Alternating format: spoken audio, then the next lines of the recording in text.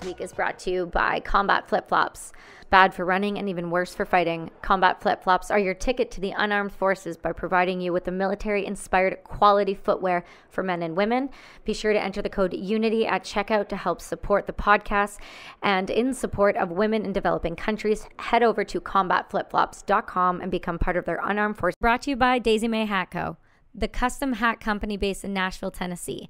They make custom one-of-a-kind hats from wide-brimmed fedoras to cowboy hats. All of their hats are 100% beaver felt, and it's the highest quality hat you can get. They also have the coolest shirts ever. You can use the code BRASS at checkout for 15% off your entire order. Go and check out daisymayhats.com. Embrace the fever. Live the dream. And brought to you by GFDA. Good fucking design advice. The voice in your head and the foot up your ass. GFDA makes prints, drinkware, and apparel for people who want to do their fucking best. Go and use the code UNITY and get 10% off now on anything on their site, including our collaborative product, Fucking Help Somebody. So I'm not going to pretend like my accent doesn't exist, but I'm going to try. Because Savannah Lynx is here. Savannah. Yeah. So listen to me, woman. I was driving in the car. And I was saying it after the show and I was going, I was trying. I was like, just, talking out loud to see how conversation was in my accent. And I'm like, oh my God, you're right. I have an accent. You do. You have a strong Canadian accent. You have a strong Canadian. Canada is strong within you. Yes. Oh no. Well, I prefer Canada not be strong anywhere near me right now, but here we are. Anyway. Yeah. Welcome back to the show. We did this once and we decided it would be better to do it again. I think it's always good to be honest and upfront. I am one of those people who is pretty outspoken, but I always want people to have a takeaway. And I think we need to focus on the takeaway with you. And I think you are a really smart individual with plenty of education in poli-sci, as well as in fitness, as in mental health, as in advocacy work. And I think we should focus wholeheartedly on that. So why don't you do me a favor, Savannah, and tell everyone who you are and why you're so freaking incredible. Oh, well, thank you. Well, isn't it obvious? No, but for the people who are just listening and not watching, make it obvious.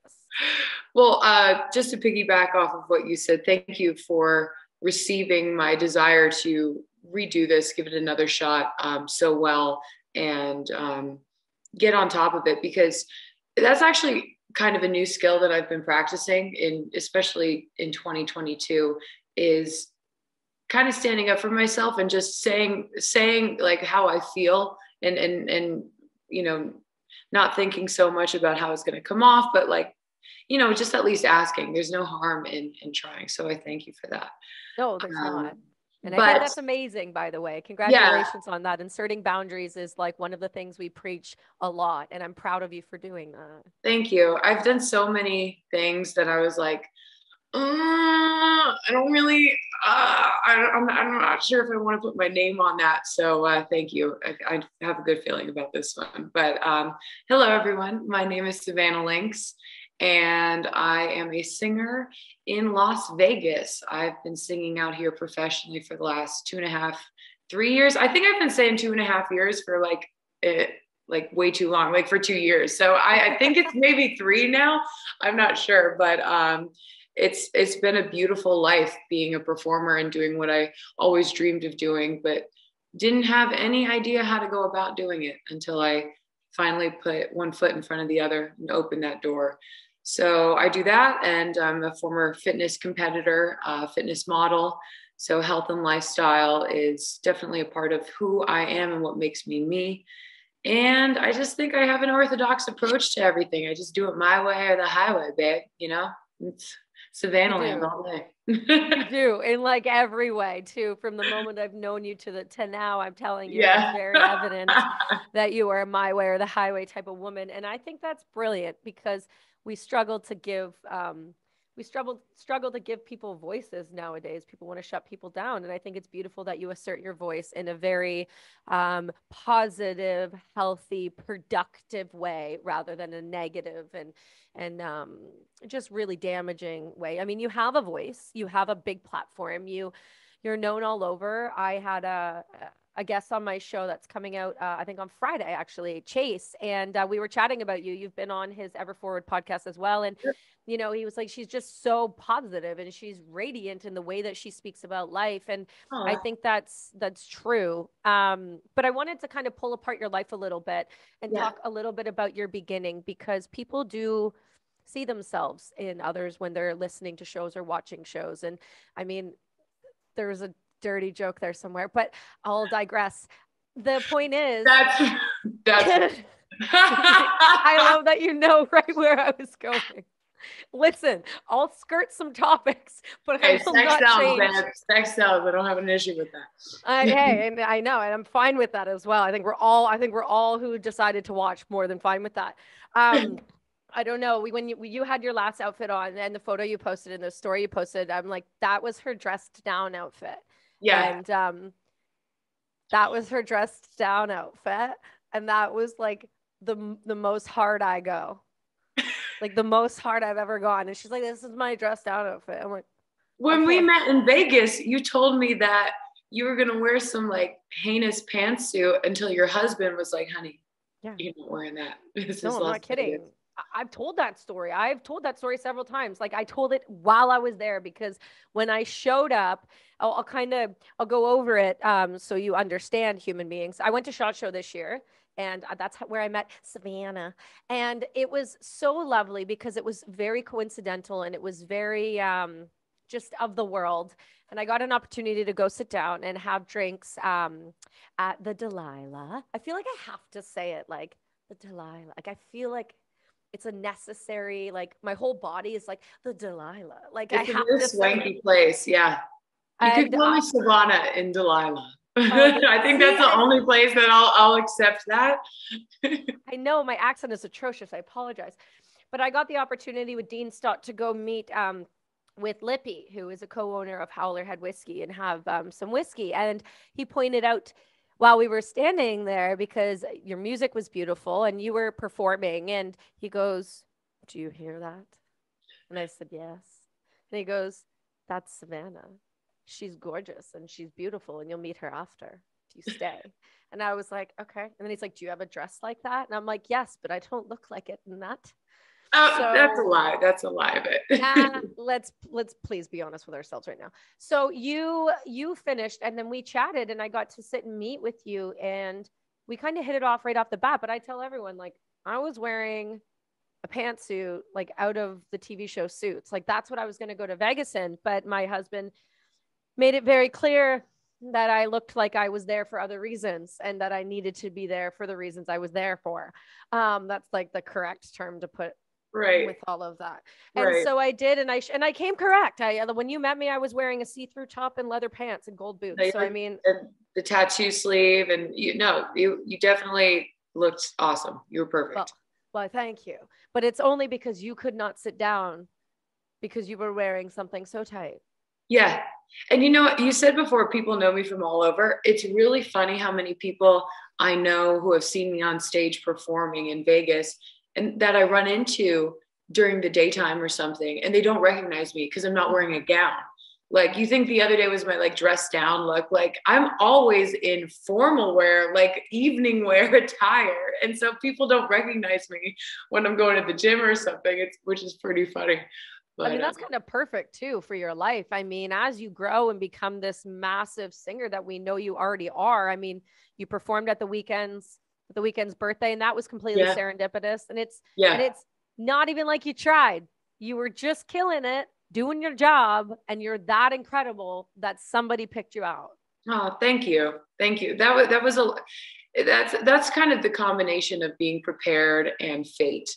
You know what I mean? An opportunity that you don't even know is on the horizon is there for you, and you're just doing your best throughout, and something always kind of lands in your favor when I think you're just always trying, even if you don't really want to, like, always do your best. Somebody said that to me, actually, a patron.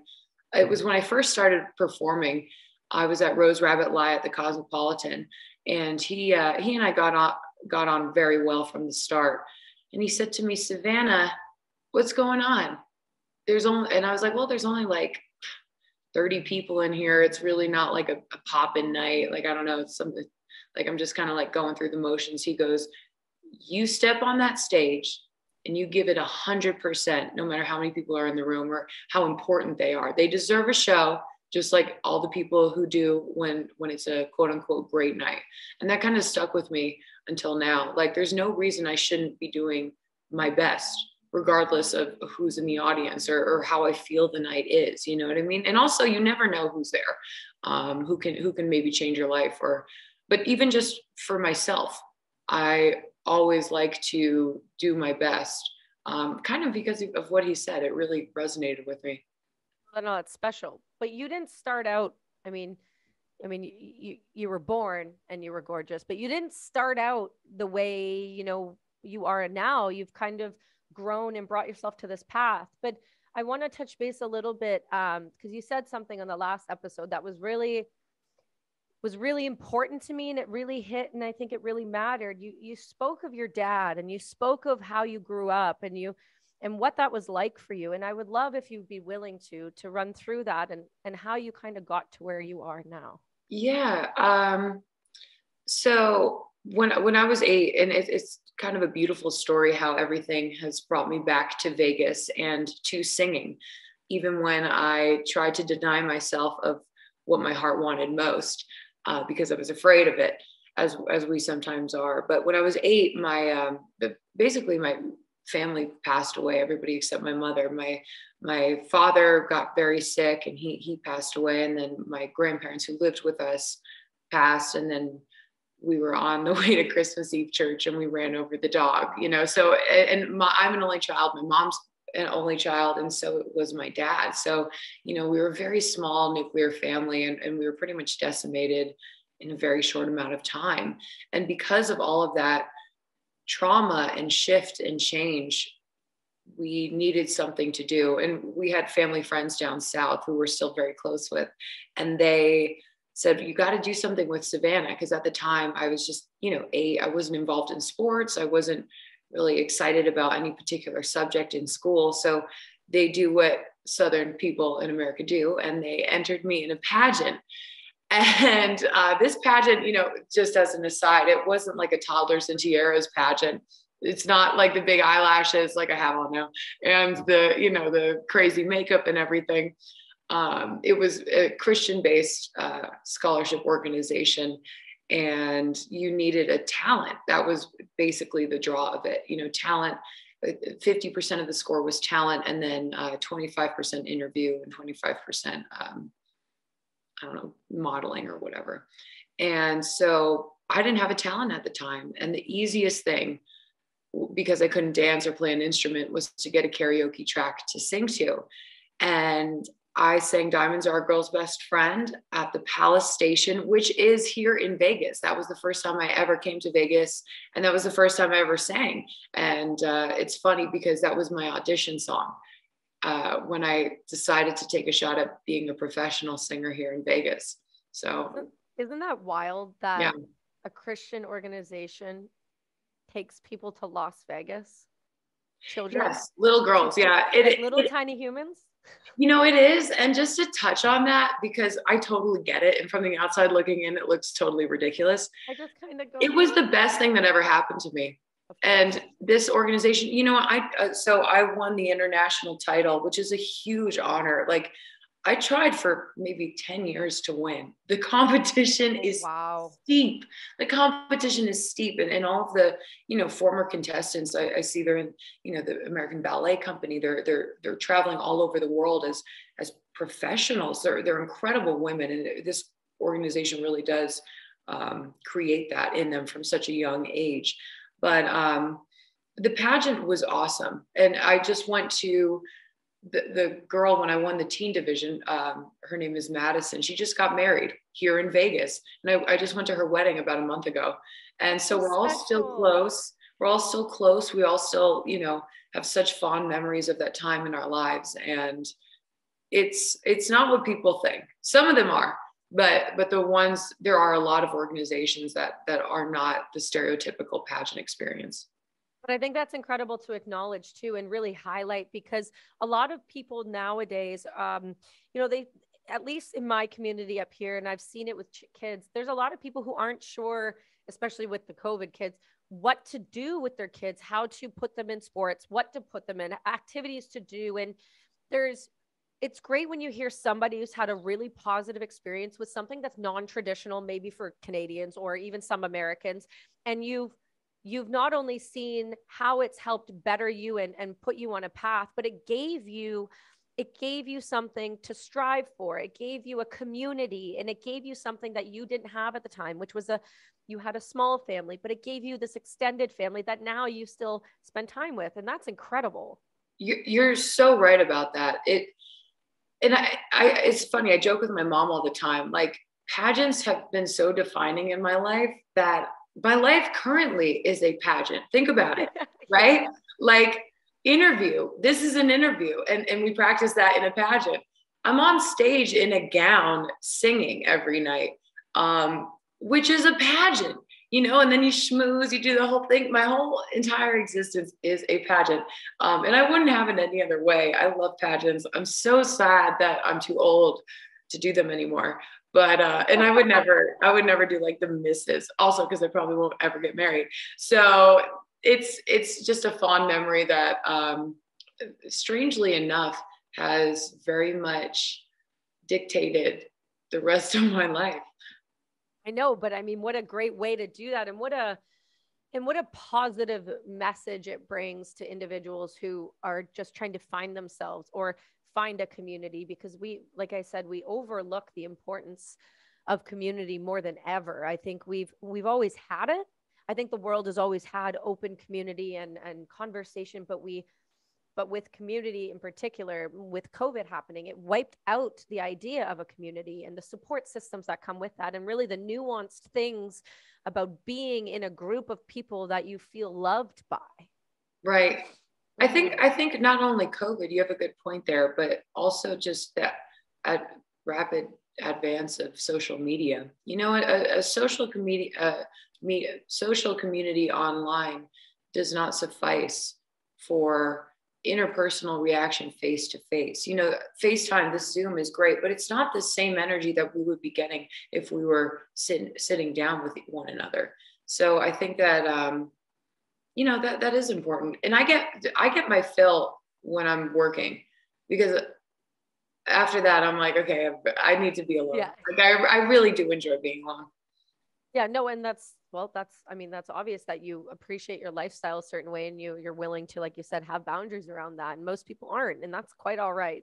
If anything, it shows others that it's acceptable and more than okay to say, I need some time, or I just need, on my own, or I'm done with the meet and greets, or I'm done with the interviews. Like, it's okay to say that. And there's nothing wrong with that.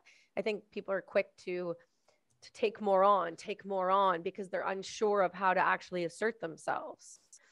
Completely. Mm-hmm. And also I've been received, because this is actually something I've been working on primarily in the last couple of years. I've been received a lot more, or a lot better rather, because I know myself. People respect when you're able to say, no, I'm not available that day, or no, it's like, okay, she knows herself, not like, well, maybe, and then you just like ghost them. You know what I mean? That's not a strong assertion of your boundaries. It's nice to be honest with yourself and with other people. And, I'm still learning that. So I think everybody's learning that. I think as everyone ages and they mature and they change and they have things happen in their lives, it obviously directs you down a different path that maybe you didn't realize you were going to be able to, have. And for you, you had all of these, really aggressive, traumatic things happen in a short period of time with the loss of your family. But then later on, you left and you just went to college and university and then just fucked off. Yeah, I did. I sure did. Well, you want to tell everyone? I sure did. Yeah. So I was Miss New Jersey Teen USA in high school, which was amazing. That was like my identity growing up. I was, and as soon as I'm 16 years old, I'm going to do this pageant and I'm going to win it. I'm going to win it. That was all my sights were set on, unlike my other student peers who were focused on college and athletics. I was just focused on Miss Teen USA. And that was kind of a jarring experience because after I won that, it only lasts a year. It's like, then what? And my whole identity was kind of tied to this like teen, sexy, like badass, which I was. And obviously you were. But I didn't really know. I was like, oh shoot, like, okay, now what? So I went to college. I wanted to go for musical theater. My parents weren't stoked about that. And I also didn't get into NYU. I had a horrible audition. That was like the first and last one that I ever did. The lady hated me. She hated me off the bat. I knew I didn't get it. There was no, also, why is she judging me? She was wearing like mismatched olive green socks with an LL Bean pullover, honey. No. So sitting here wearing a hoodie and like comfiest pants. No. This woman was on another planet. Anyway, so went to college because I am, as we discussed, I am passionate about political science and I love philosophy. I really do. And I majored in poli-sci, minored in philosophy. And like I say, I pretty much majored in dollar slices of pizza and partying for 3 years. I went off the deep end. I was like not motivated in the morning to go do anything.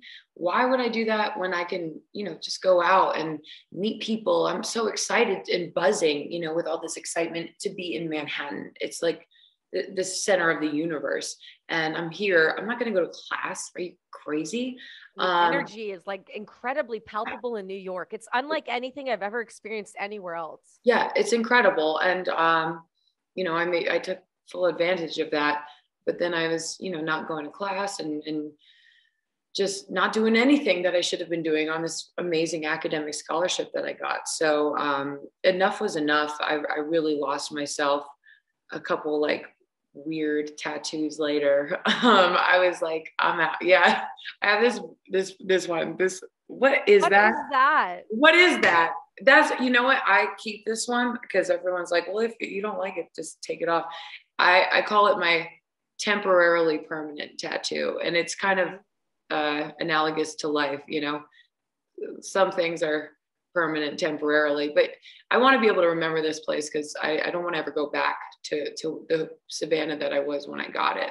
So anyway, long story short, I dropped out of college. Parents were like, we're done with you, as they should have been. And I just moved to the opposite end of the country so I could be as far away from them as possible so I wouldn't have to hear their BS and their complaining. So moved to California and didn't know what I was going to do. Didn't know singing was really the answer. I was just trying to find my footing.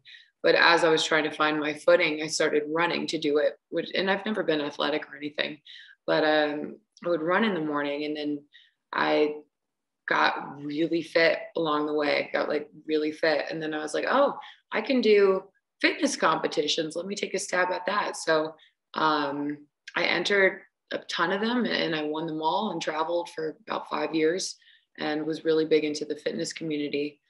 All that before I realized, okay, I'm done with the fitness community. Like there's only so many days that I can kill myself at the gym and like treat pasta like the devil before I go insane.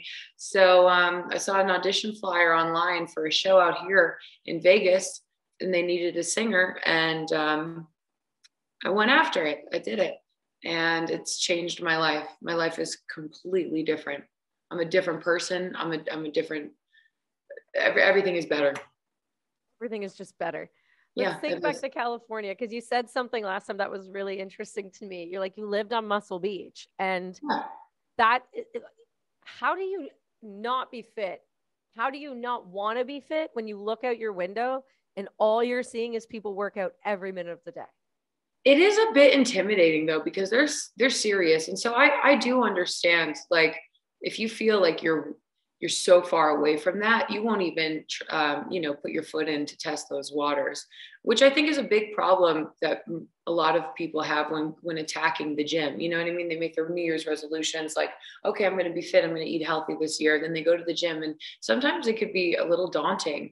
You're seeing all these people who are so much further ahead in their fitness journey than you are. then you're like, what am I doing here? This isn't for me. When it Right. can be, you know? Well, and it absolutely can be. And I think that's important to acknowledge is people, people are on their own journeys and everyone starts at a different point. And you're not going to end up being, like we said, the Rock. If you're, just starting out, that's going to take some time, because remember, Right. the Rock with you in your arms is going to be the Yeah. dance of the year. Yeah. I remember everything. But it's super important. And it's something you said, and I know I keep pulling it back, but I think it's important because you said some really, really crucial things that I think people would really, really get. And, I said you're like, oh, I accidentally got fit. And I'm like, I'm sorry, what? And you're like, no, I stay fit. You stay ready. And that's important. And that comes from your dad.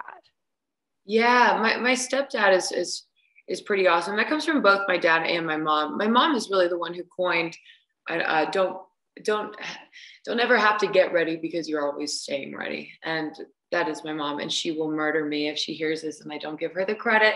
So yeah, thanks for that. But I think that's the thing, just always being ready to take that opportunity. Like with the weekend thing the other day.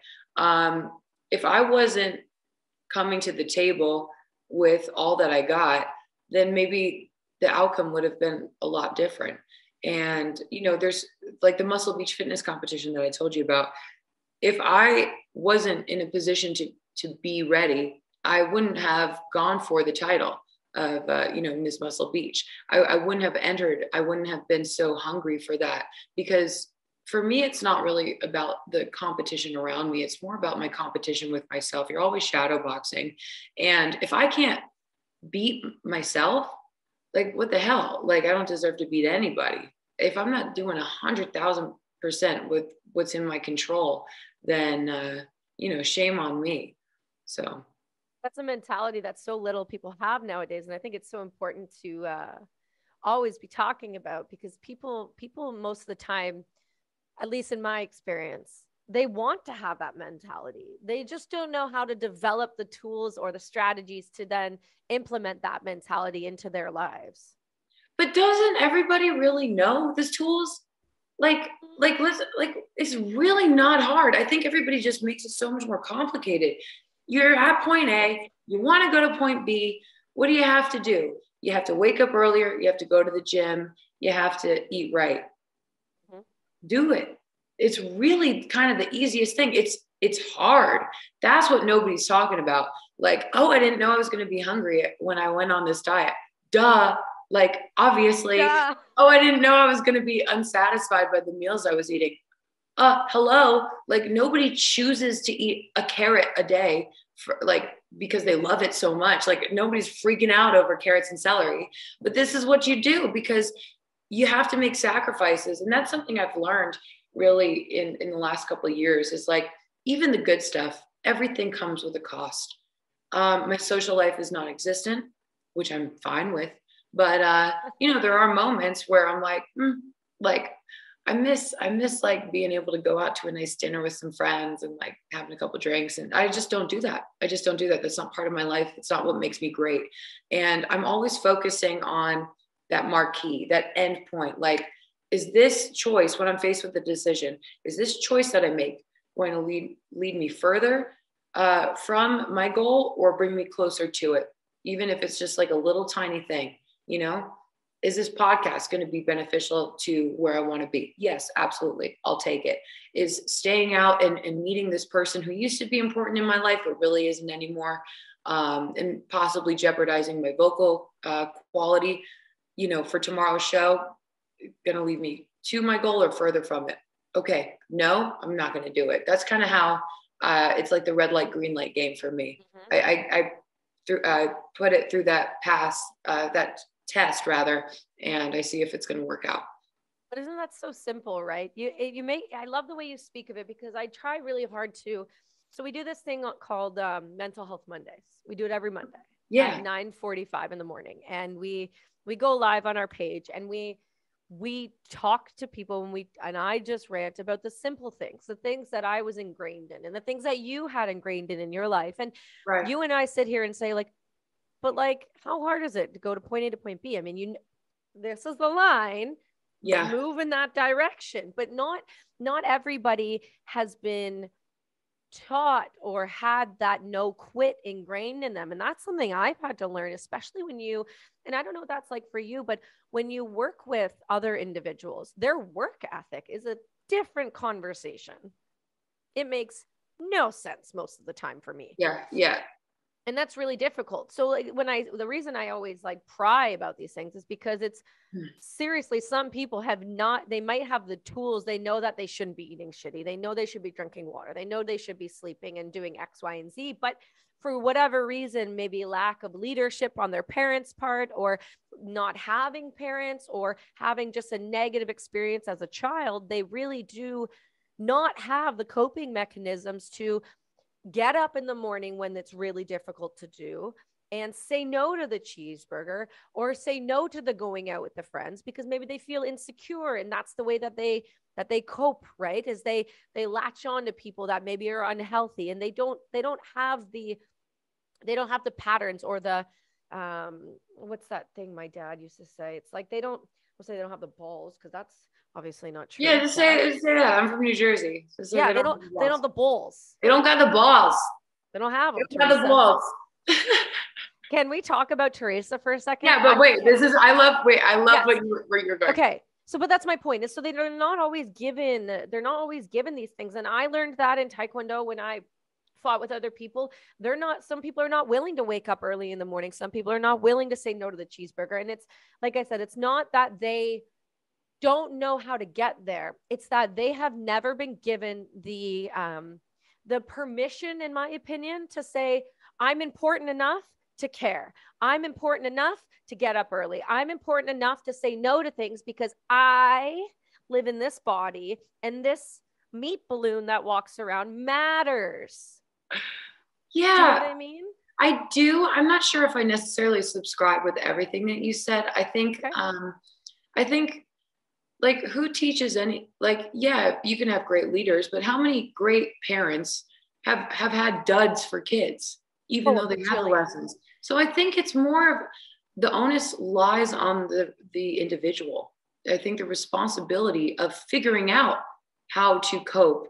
Everybody has the same journey. Just some people take it more seriously than others. Some people, it comes more naturally, but just that's not an excuse. I don't see that as a valid excuse. It's not an excuse at all. It might take you longer, but you still are making the wrong choices on a daily basis, and you're not doing anything to change that.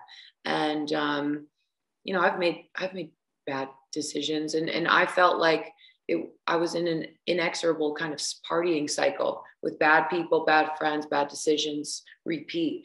And it took a lot of mental fortitude and belief in myself, and just a little bit of a leap of faith in so many regards. And I think that that's kind of the formula to getting out of any kind of I can't do this.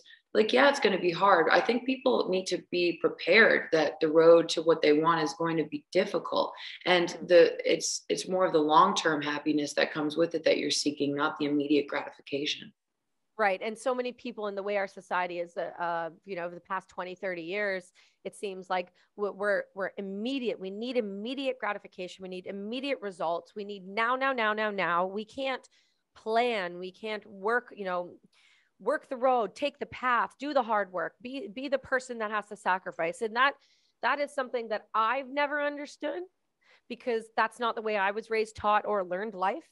But it is definitely something that I've tried to be more empathetic to, because before, my reaction used to be, fuck you, you're lazy, try harder. It's not my problem that you suck. I'll help you not suck. Is this a direct quote from me? Are you? Yeah, pretty much. But are we wrong? Not something I'm known for. Yeah, don't suck. And I am trying to be empathetic, because that is something that I've, like you said, you've worked on your boundaries. I've tried to be less aggressive, because apparently I'm intimidating and aggressive to be around. But the thing is if you suck, you suck. And I'm going to tell you, but it's not that I'm going to say, hey, you suck. Bye, Felicia. I'm going to say, hey, you suck. But here's why we can stop sucking and how we can do it. Yeah. Not hard. Yeah. yeah. So Yeah. I don't know. And It's at difficult. the mental health aspect, some people do have serious issues. My girlfriend, who I'm very close with, we're having some issues right now because she's kind of in that place. She keeps making the same decisions, but she's not well, and so there is a very big element of, okay, this isn't her fault. This is some kind of chemical neurological thing going on. But there are things that we can do to help it. And I don't have a mental illness, so I can't speak on it for sure. But I have two, so just ask me any questions you want. what is it? What's your mental illness? I got medically released from the military with a diagnosis of PTSD and then no major way. depressive disorder. Yeah, that's why I'm not in the military anymore. I didn't know that. Yeah, I'm a weird. I'll tell you stuff later. But yeah, so no, I went through that for 10 years of what that's like, of not getting out of bed for months and months. And yeah, it's mental illness and I think people who struggle with mental illness, there's two, in my opinion, there obviously is types, but there's types that you can work on and there's types that have to be medicated, like schizophrenia and bipolar. Like that's, you can still be doing, you should still be doing the eating, the healthy, not the alcohol. You should still be working out. There's ways to make that life easier for you. Right. And then there's other things that can be worked on. So the DSM is kind of changing it. So it's PTSD and now it's PTS, a post-traumatic syndrome, instead of a disorder, because it's not a disorder. I didn't have the disorder before I went to Afghanistan. I got it when you do some some stuff. Right. It's not a disorder because you live with disorders. It's an injury that can be fixed, can be mitigated, can be worked on, and can get better. Right. Oh, that's pretty illuminating. Yeah. And I didn't know that about you. That's okay. I know, but that's because I've worked on it for 10 years. I've been in therapy every week. I went through 10 different pharmaceutical medications to psychedelics to get better. Right. But yeah, psychedelics I've heard are just doing wonders in that field. Game changing. But I think that's kind of the point to wrap it up. It's like you see that goal of being in a clear mental health state. The road to it isn't easy, but you're willing to do the work. And I think that really is kind of an individual thing that nobody can give you or take away from you is, am I willing to do it, even if it's harder for me than everybody else out here, to get to that point, and you're doing it. You know what I mean? You got to be willing to sacrifice too, right? Like you said, having, not having like a social life. It's like, okay, well, you don't have a social life right now, but like, who cares? I'm doing what I want. Yeah. Exactly. You're making strides in your life that are only going to continue to better your life. Yeah. There's we're going to get into Teresa in a second, but there's something, and I think this was the thing I was sad about was you spoke so beautifully about something your stepdad talked to you about, and it like made me cry, and I still get and I just want you to talk about that, if you will. Of course. Yeah. When I was, so my stepfather, who is my actual father, and he adopted me at the end of last year, which was amazing. He's been in my life since I was, 9-10 years old. And he really just stepped into the role of father and best friend and confidant. And I always looked up to him so much, and I still do. The amount of respect, he's the one who taught me what true respect looks like and feels like. And I respect him so much. He was a former Marine sniper in Vietnam, and just a hard guy. He, yeah, you think? He doesn't listen to music. I sang a song for him when I was like 12, I think. And I sang this song and I go, Dad, did you like it? What'd you think of this? Too many notes. Music makes you weak. My song had too many notes in it. So anyway, I think I learned my mental fortitude and my desire to be strong mentally, physically, and just sharp because of him. And one of the things is that I'll never forget is I was 9 years old. I was sitting outside somewhere with him, and I told him, I said, Dad, I'm cold. And he goes, pain is weakness escaping the body. You're not cold. You just think you're cold. And I never complained to him after that. And it was always just kind of a challenge for me to see how far I could push myself, see how far I can go to hopefully impress him, but also like to prove it. Yeah. Like I'm hard like my dad, you know? And it's gotten me far, you know. It's even though I'm this, you know, former pageant girl, kind of singer, glamorous kind of person on the stage, that's really not who I am beneath the makeup and the 10 pounds of foundation and lip stick and fake eyelashes glued onto my face. But that's what I, you know, that's my point right there. That's why I wanted you to talk about him, because it matters how you're raised, of course, but it also matters the lessons that you've chosen to take from him that you didn't have to. You didn't have to hear him when he said pain is just weakness leaving the body. I mean, we talked about this. That's a David Goggins deal. Like, your dad Goggins you at a very young age before Goggins was a thing. Yeah. And most kids could have taken that and been like, dad's being a dick. And that's not being sympathetic towards my feelings. And it's totally. Like, maybe nowadays, if that happened right now, you would have said that, but you chose, and you saw that for what it was. And for whatever reason, your brain was able to go, that's going to be a moment. That's going to be a thing in my life. And you held on to that. And I talked about this before, and this isn't like I'm trying to come at this from a, like, let me compliment you to the blue in the face, but I think there's something we need to acknowledge. You can do that. Please feel free. Okay, I'm ready. Okay, ready? I'm ready.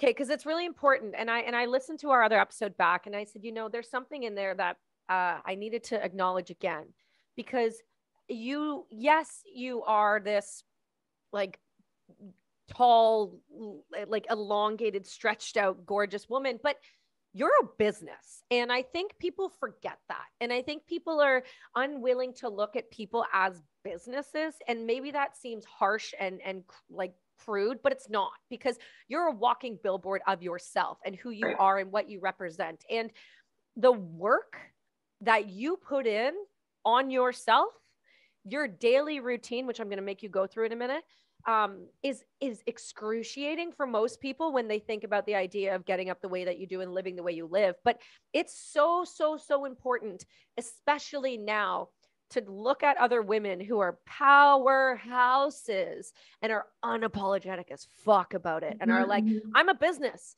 Look at me, everything I wear, I'm a business. And it's okay to be a business, because you're a badass business who makes change. And you do it because you work fucking hard. And it's because of things like your dad, your routine, your mental fortitude, the effort you put in. What is that like on a daily basis for you? How does your day start? Right. Well, thank you. Thank you for saying that. It's funny the way you word it too, because one of my personal phrases, like stay ready so you don't have to get ready, is also you are your own business card. You know, I don't have business cards, but you know who I am because you're looking at it. You get it when you see it, the full thing. I don't have to bring you to this place to show it. It's right there in your face. So, but thank you. I do work hard, and I always feel like I can be working a lot harder. So that is a blessing and a curse, but I think I wouldn't change it, because that's what keeps you hungry. And I've learned in more recent years to separate myself from people who are like, yeah, but you need to relax. You need to, have a day off. Screw you. I'm not where I want to be. And I love the work. I love doing it. There's nothing better to me than going to sleep after a really long day where I didn't want to do the things that I did, and I did them expertly. Like that's fulfillment. That's like the crowning jewel of what being alive is. If you don't have anything to show for it, then what's the point? So I get up pretty early today. However, I'll be honest with you. Today, I snoozed my alarm for 3 hours. I was going to get up at 4:45, and I didn't. Girl, I know it. It was one of those days. But you know what? I was going to wake up early, super early, 4:45, go to the gym by 5, get that workout in, shower, get ready for you. I didn't do it. So that just means it has to be put somewhere else later in the day. So be it. What day is it? Is today Tuesday or Wednesday? Oh, today's Wednesday. Oh yeah, I have a show tonight. So I'll just have to figure it out. You know what I mean? And that's the thing. So I get up pretty early every day, around anywhere from like 5 to even 7 if I had like a week of shows. 7 a.m., wake up, go to the gym, and then I'll come home. I'll make some food for me, or maybe I'll have it already meal prepped. I eat pretty much like a keto protein, high fat. I love fat. I like drink butter and olive oil. I'm not kidding. And then after that, I'll shoot some content. I've been doing that a lot lately, and then practice either in rehearsal or on my own new songs for the show, and go to a show, and then get home around 2 a.m. Your schedule's wild. It is, because you nap during the day, you sleep, but the importance of getting up in the morning, you really preface that before, like getting up in the morning. Yeah, there's a lot of musicians who I feel don't take advantage of being a productive human being during the mornings. They just, they wake up understandably so late, because we get off so late. By the time you're home, blah, blah, blah, maybe you wind down, you eat something. It's like 3-4 a.m. That's craziness. And you can't get up at 6 a.m. That's a nap, not a sleep.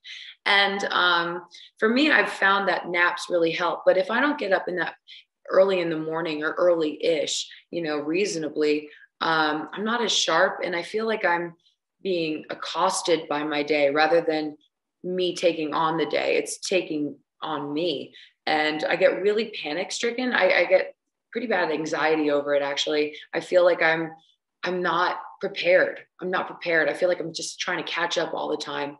And it makes me a bitch. Like I really get nasty. I get nasty because I don't feel right. Like, and I need that organization. I need that structure, that routine to feel sharp and clear and prepared for everything that I have going on, or else I kind of lose myself. Because if I don't have control, like call me a control freak, like so I'm fine with that. I am fine with that. Like I like things how it works best for me. Why wouldn't I? Why wouldn't you? So if it's in my power to make it the way that I want it to, then I will. No, it's spectacular too, because it's okay to put yourself first. And I think that's a good takeaway from that. It just is.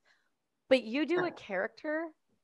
You do a character that is my spirit animal. And her name is Teresa. Tell me about Teresa. Oh my gosh. Yes. So I've been doing Teresa kind of as like an icebreaker at bars, and like just a party trick for years. Teresa is, cause I'm from New Jersey. I grew up in New Jersey, and there was a lot of like New Jersey housewife mob-esque women around me growing up. And so Teresa wears like spandex leopard print, and she's all about the jewels, the bling. She's got a fake tan, and the girls have always pushed up real nice in a padded bra, whatever. Vincenzo. Yeah, she's an Italian New Jersey housewife, but she's fun to do. She's really fun to do. And my favorite. I see so much of just like my mother. My mom's not even from New Jersey, but I just see so much of like the hand jet. I mean, I talk. This is my I talk with my hands. I move my body. Like I just and the way you did a clip, and I spoke about this last time, but you did a clip, and it was like, you know how the bra works. You can't hear the padding's soundproof. It's got the padding's got to be big enough. It's soundproof, but this baby bulletproof. Yeah, no, honestly, I've been doing this for years. She's just in me now. It is a part. Teresa is a part of me. It's fun. It's off the cuff, just kind of like improv humor, but it looks kind of weird when I go to like Target to film a scene or something. People are looking at me. It's not weird at all. You live in Vegas. It's more than acceptable for you. You know what? You're actually right. You're actually right. This is probably the only place where it's totally normal. Yeah. If you showed up to South Surrey in British Columbia and you went into a Walmart, because we don't have full Teresa. Yeah, just full Teresa. Actually, I'm going to force that on you when you come up to visit. I'm going to force you to go do a Teresa, because I need to see it in person. I need to see it in my environment so I can watch everyone else's reactions. So I can pee myself. Oh my God. It's so funny. I definitely get a lot of looks. You have to be confident to commit to a character like that in public. Like, you really have to just put all kind of ego at the door. You think? I'm going to link one of these to this episode, because none of you listeners fully grasp how legit Teresa is. She's the, I was watching this, it'll tie in. I was watching a clip this morning. So my husband sent me this clip, and it's Joey Diaz. You know who Joey Diaz? Yeah. Fuck, he's one of my favorite comedians of all time. I'm like, this guy, I want to sit in a room with him one day just so I can just listen. I get the accent as I'm talking. I just get so excited. He did this clip today, and it was exactly kind of what you were saying. Like, it was like, get up, do your push-ups. Like, who gives a fuck? Oh, like, I saw that too. I saw that a while ago. Oh my God, so funny. Yeah. Who gives a fuck? Nobody gives a fuck about what you're doing. Yeah, that's it. Totally it. Yeah. Compromise yourself. Exactly. Gets on this popping off. And it reminded me, I said, that's so funny that I watched it this morning and I was thinking about you, and I was like, that's perfect. That's who you are to me. You are this person who is like, as much as you don't say it and you're not near as aggressive, but like, I don't give a fuck. This is my life. This is who I am. This is how I work. This is my work ethic. This is where I'm going. These are my goals. This is how I'm going to be. And if you don't like it, don't surround yourself with me. Find another way. Find a place to get off. It's okay to design the life that you want for you. And I think that there is a certain sense of like unbridled independence that I've kind of created because of that feeling. There's this constant undercurrent of, I love doing my thing.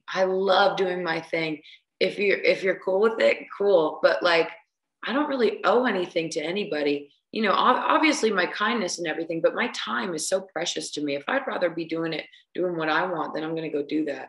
And so you're either on it or you're not. And, it's funny to see, because this sounds terrible, especially in my dating life. There is a lot of people who, they know that they can't challenge that. They know that she's going to do what she wants.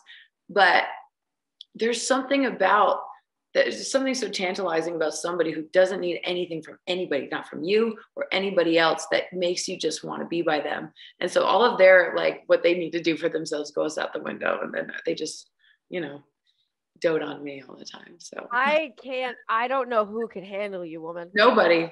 No, my dad always says it. He's like, I don't know who you're going to end up with, but sure as shit, I don't know him. Like honestly, I'm really tough to be around, because I'm just you're tough great. in a good way. Just that amazing. Yes, thank you. Yeah, you are. No, there's something contagious about your energy. There's something contagious about the way that you view life, the positive, you radiate positivity in this way that affects individuals when they're around you. And that is something that I talk so much about, like, be the light in the room. Like, when someone's having a shitty day, be aware of your energy when you walk into that room. How do you better people like that? Big fucking smile, give people hugs, let them know it's okay to smile. Let them know it's okay to have a hard day and still try to be better. You can wake up and have the worst fucking day of your life. But if you wake up, take a deep breath and go, okay, that's all right. It started off shitty, but I can progress. I can make it better. I can be better. Take that opportunity. And you're doing that just by being in the room. Thank you. But I go through that too. Like, there's so many days where I don't want to go to work. And my work is my dream. I'm just like feeling like shit. You know what I mean? I feel like bloated and tired. I'm like hungry. I don't want to do anything. But I have to. And for me, this, like, you gotta, like, I just act my way into it. Just act like you're that person. Lo and behold, 20 minutes later, like, I am that person again. You know what I mean? There's little tricks you can do to fool yourself. And like, I'll leave you on this because I know you've got another podcast to do. No worries, babe. I got you. But there's something to be said about not being a bitch. I don't care how famous I get or not famous, but like right now I'm on this big stage and people are always looking at me, and it's amazing, you know? And there's so many people that deserve to just be given the time of day to. Like, it's not rocket science. Like, I'm just a regular person, and it means so much to them that I just like even go over there. Like, I've met a couple of famous people being in that room that are really nice, and some that really aren't. Like, some of the people that I really admired as recording artists and dancers and everything are assholes. And now I hate them. And I'm like, why did you have to ruin that for me? Because what did it cost you to smile and just say thank you? You know what I mean? Why do you gotta go be like that? So I will never be that person. You can always freaking talk to me. I'll be cool. I'll be grounded. Like, there's no reason you shouldn't just be a decent human being. You know what I mean? Right. It's called like be a better human. Yeah, I need one of those. Better human. I need one of those. No, I'm serious though. Some of these people are really mean. Like, why? Why? Because sometimes it takes it in people's eyes, in my opinion, it takes more effort to be kind. And I think it's because they've either been told that they're so fucking incredible that they don't have to be kind to people. But I'll tell you right now, people remember. People never forget. They can think they forget, but they never forget. Trust me, no one ever forgets. And it's okay to take a second out of your day to say hi to someone, because you don't know what that person's going through. You don't know how bad that person's day or life has been. You don't know if that smile or that second that you took to get off that stage and go say hi to that person, how much not only would that impact their life, but give them happiness and peace moving forward in their day, and allowing them to then take that and move it forward. It's that pay it forward method. And it's that idea that you're not the center of the world, but for that moment, you are that biggest person to someone. And you got to realize that you're a big deal to a lot of people. And the fact that you see that for what it is, you acknowledge it, and you're kind. It doesn't take extra energy. Fucking smile, people. It makes my day so much better. Like, I like people. I genuinely like people. And I like getting to know all the people in the audience. Like, why wouldn't I? You know what I mean? I'm not going to just like go slink away and be like, oh no, darling. Like, after the show, autographs afterwards. Like, you know what I mean? So silly. No one would judge you, because honestly, I've seen you perform. I see the shows you've put on. They're impressive. At the very least, your voice is angelic as fuck. And I've tried to sing, and I'll tell you right now, I'll never sing around you. I won't even try to mimic a tune. Like, I'm not stupid. I know what's up. No, you have something. I'm sure you got something. Nah, I'm just loud and obnoxious. Let's be honest with ourselves. Listen, I'm so glad that we could get this done again. I'm very grateful. I really appreciate your time and your voice and the effort you put in for everyone here, and just telling your story and the way that you are. You're an example. You're a shining example of what hard work, dedication, and calm, patience, loving, and just supportive humans should be like. So thank you so much. Can you tell everyone where they can find you? Yeah. On Kelsey's podcast next time. But yeah, right now I'm singing at Delilah in Las Vegas, and I've got some social media stuff. It's just my name, Savannah Lynx. And this is the website. And then my website. Yeah, my website is www.thesavannahlinks.com. If you forget the in it, you will be directed instantly to bimbosonly.com, a porn site, which I am not on. I don't know.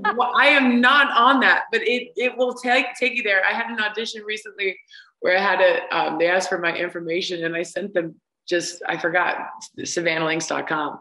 They're like, this is the wrong kind of audition for you, I think. I think we're not doing the same thing. But yeah, don't forget it. Thesavannahlinks.com. You can find some. I mean, we won't forget it. I don't know if you need to be reminded before you send. Just give me a prep for you. Hey, remember the porn site you sent? Let's not do that again. Exactly. It's fine. Exactly. It's fine. Yeah. Well, it's been a pleasure. This won't be the only time. This won't be the second time. There'll be a third, a fourth, and a fifth. I'm sure I will hear plenty from your beautiful face. Otherwise, human beings, check you all next week.